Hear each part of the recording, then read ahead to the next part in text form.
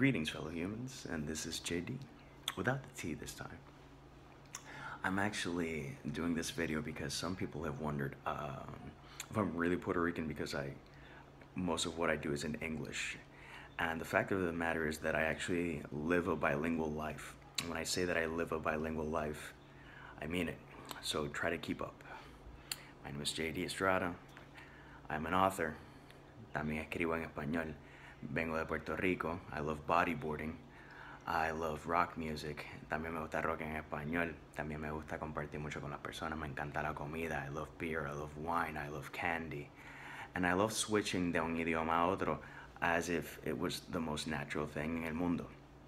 Some people wonder if I think in English y luego hablo en español, and the fact of the matter is that I'm pretty much running both engines a la misma vez. People think it's kind of weird that I can switch de un idioma a otro without really so much thinking about it. La realidad es que mi cerebro no para.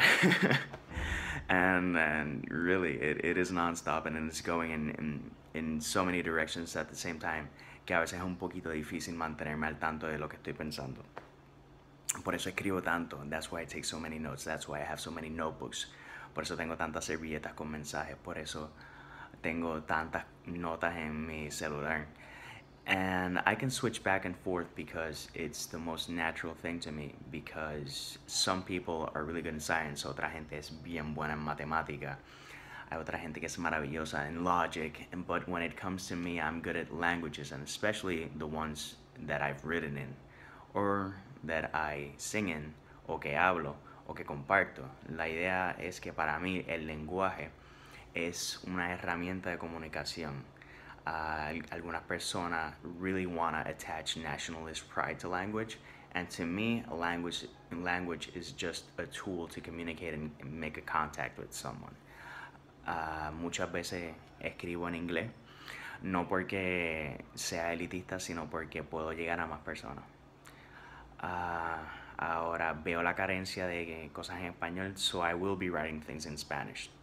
And there is just one little detail. Lo que yo escriba en español se queda en español.